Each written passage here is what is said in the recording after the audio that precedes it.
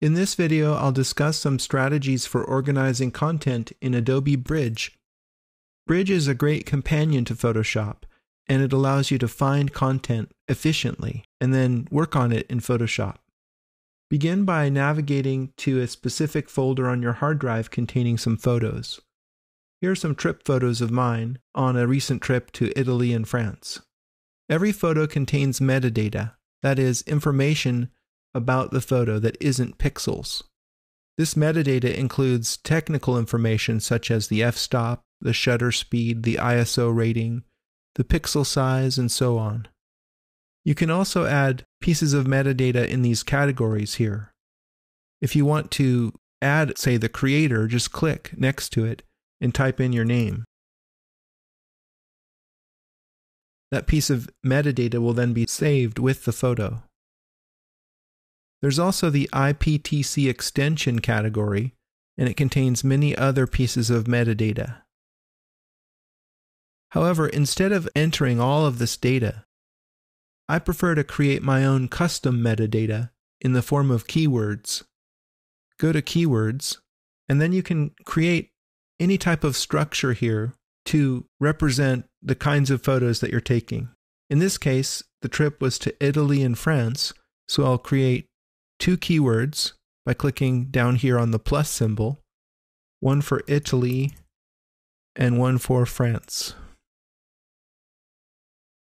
And then within those countries, I went to different cities.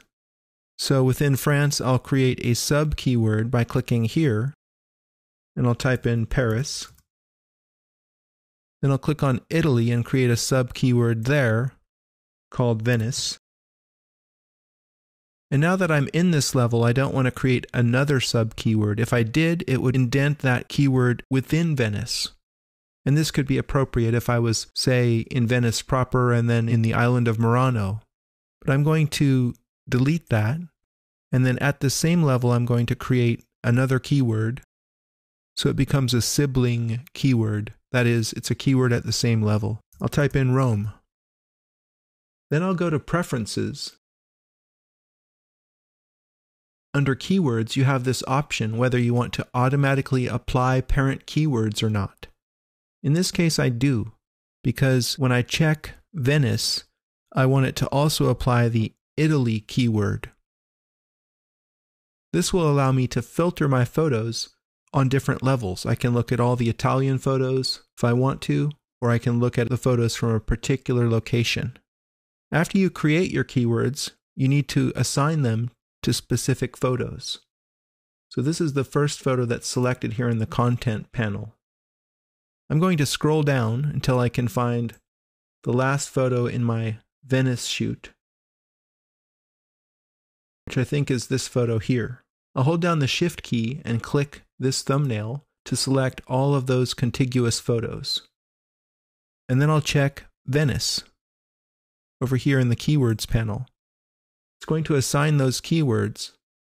And over here in the filter list, you can see that it's actually working on assigning that metadata to each photo.